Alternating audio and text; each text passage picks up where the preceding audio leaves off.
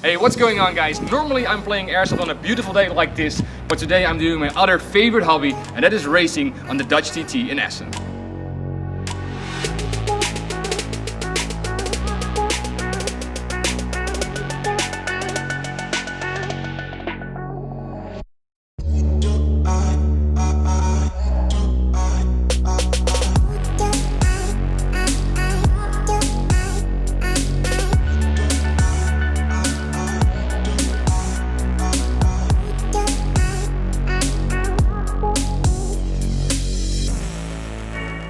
So you've just seen my motorcycle, a Suzuki GSXR 2007 600cc. It's a mid-range engine bike, but quick enough for a track like this at TT Assen.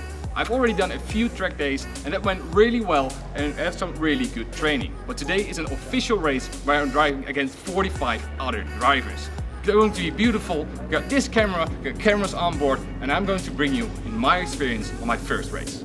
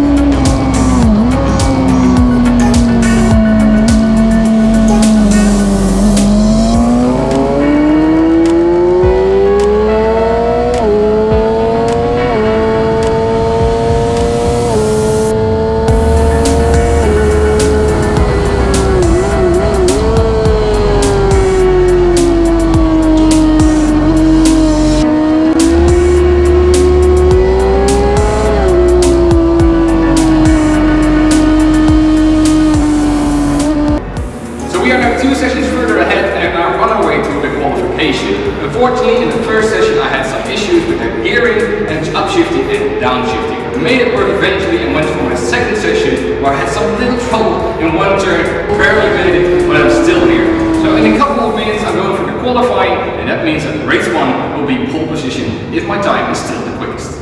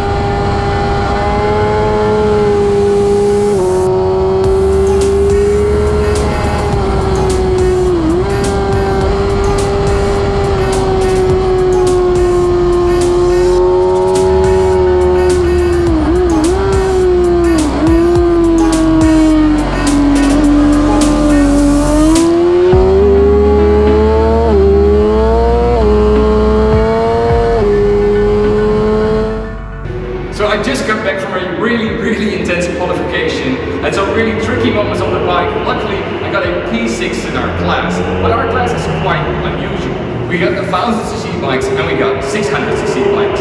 They are not competing against each other, they are competing with each other. Meaning 1000cc is just battling for the podium with 1000cc and the 600cc is just battling with the 600cc for the podium. Makes sense, right? So in our group I got the second time on the 600cc's, meaning I'm starting on P6, but my time is actually second fastest. Let's get on with the race in 1.5 hours. Just first some water, relax a bit, and then go for the race.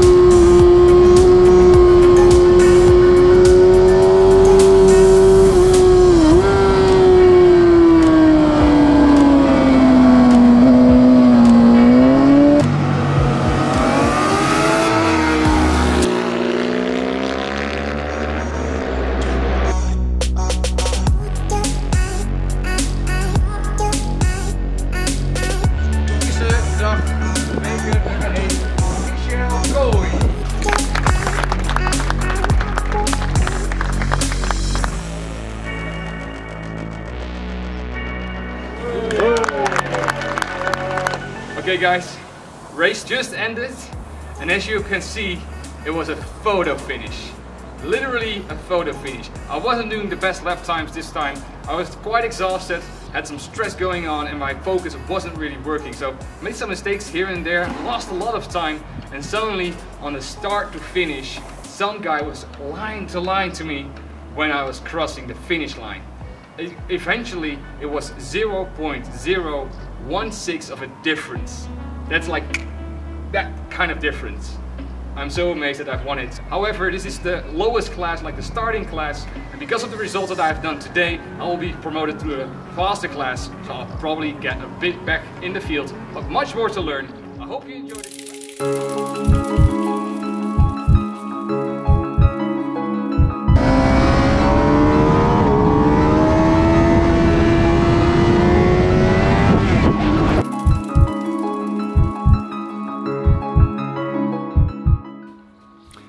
So on this day I was about to end the video on my racing experience on my first day. Had the race won and was really pleased with my result on that day. But 5 days later, hell broke loose and I crashed my bike. Unfortunately my bike is completely wrecked and I will show you some footage in a bit. But first I would like to explain what has really happened that day. I went on the practice session, it was a beautiful day, had new rear tires and new front tires, even better ones than I was driving the week before. And unfortunately at some turn I lost my rear end and I got high-sided off my motorcycle. I will first show you some clips where I'm going much quicker than I was going on the race day, and then I will show you all the bits from my crash that happened at the same moment.